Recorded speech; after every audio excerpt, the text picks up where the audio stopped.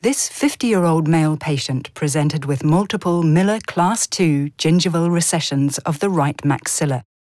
Prior to surgery, root sensitivity without periodontal disease was the main problem. The preoperative pocket depth, recession, and recession width of the affected teeth are seen here.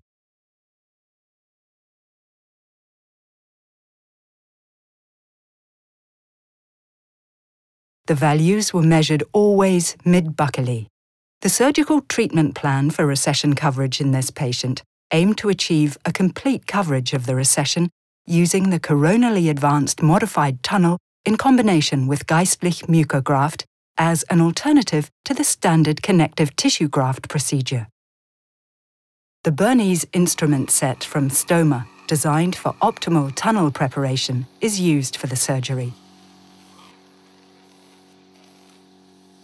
Following administration of local anesthesia and application of betamethasone, a corticosteroid used to minimize post-operative swelling, the root surfaces are prepared with a Gracie curette for root planing before any incision is made.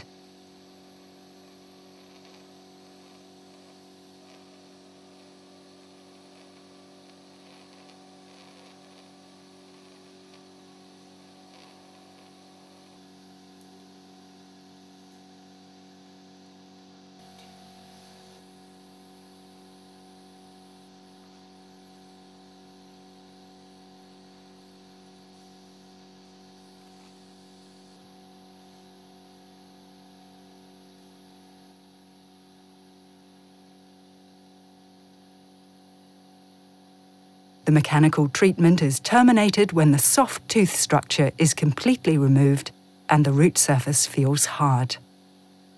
The gingival displacement is then measured using a periodontal probe.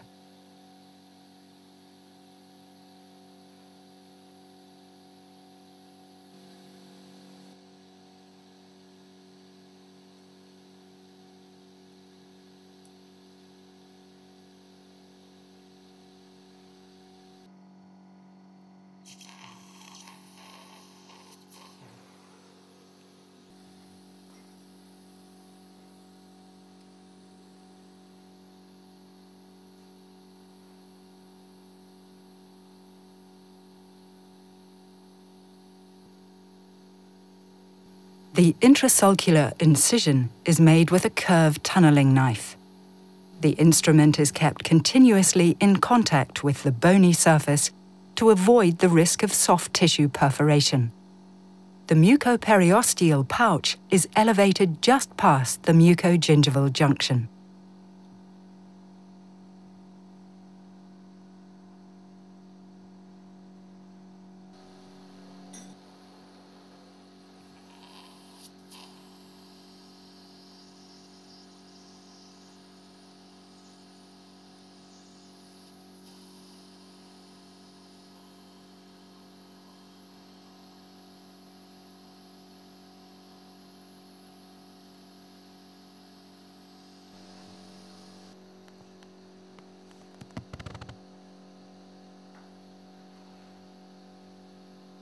After finishing the tunnel preparation, the papillae are elevated from the interdental bone with a papilla elevator.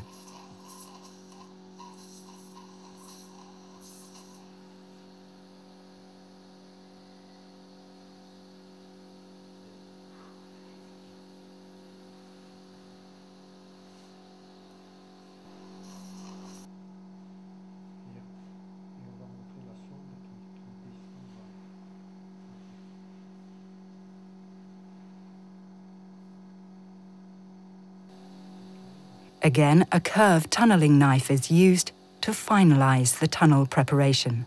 Care must be taken in order to create a deep pouch beyond the mucogingival junction while keeping the tip of the interproximal papilla attached to the teeth below the proximal contact point.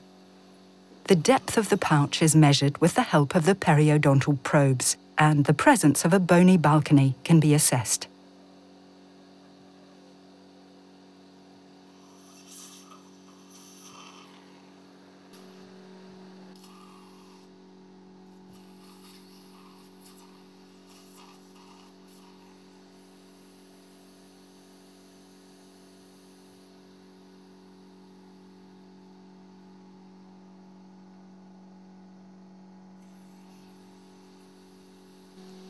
A Gracie curette is used to mobilize and extend the pouch to avoid any tension in the subsequent coronal advancement.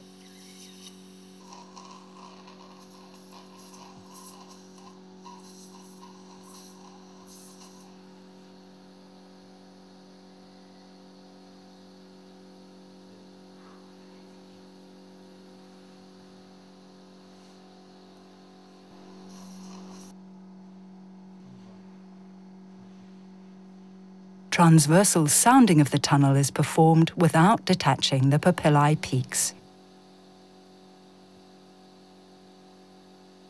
Geistlich mucograft is removed from its package, taking care not to compress the matrix.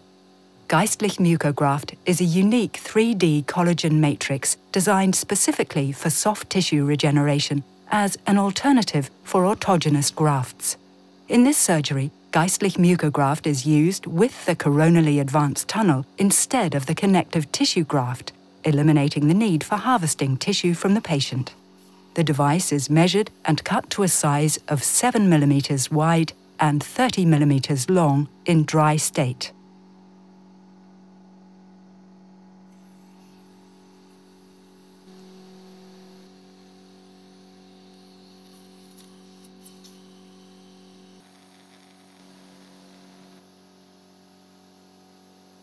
A 6-0 vicryl ethicon suture is used to introduce Geistlich mucograft into the tunnel.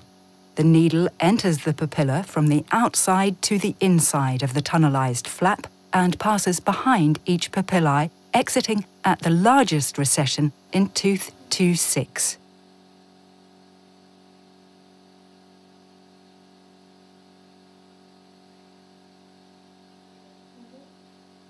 A vertical mattress suture is introduced into the leading edge of the dry, trimmed Geistlich mucograft in order to slide it under the tunnel.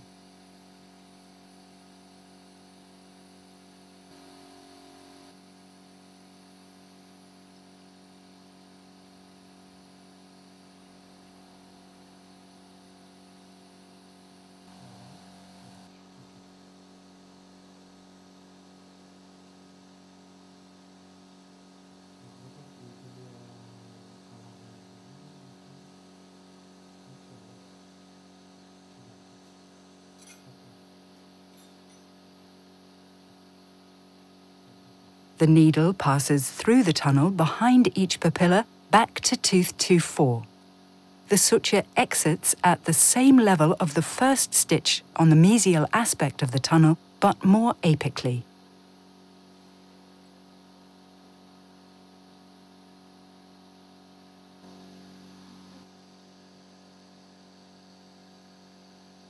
The dry Geistlich mucograft is inserted into the tunnel with a slightly oblique angle, and then gently pulled laterally through the tunnel. The matrix moistens rapidly with the patient's own blood as a result of its marked hydrophilicity.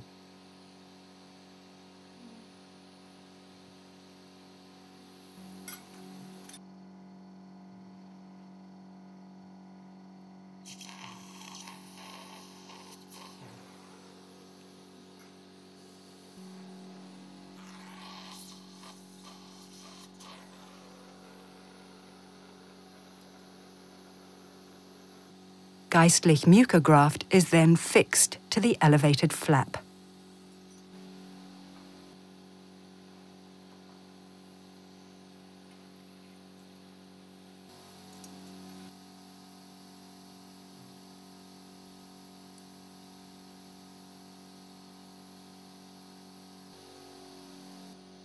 A horizontal mattress suture is placed at the base of the papilla.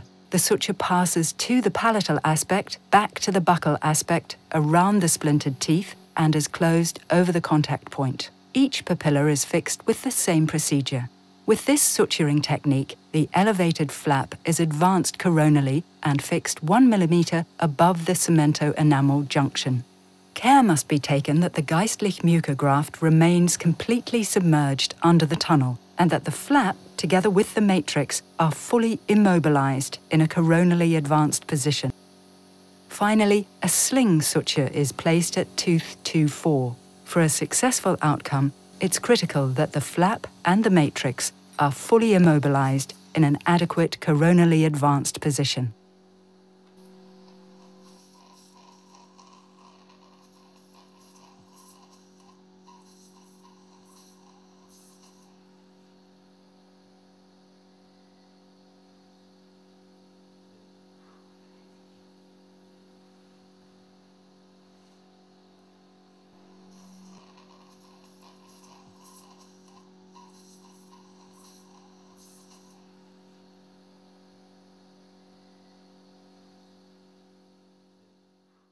Recommended post-operative care management by Dr. Aroca. Suitable analgesia. Mouth rinsing with 0.2% chlorhexidine 2 times a day during 15 days post-op. No toothbrushing during 15 days post-op on the operated area. Brush teeth with a surgical toothbrush after 15 days post-op on the operated area. Before surgery,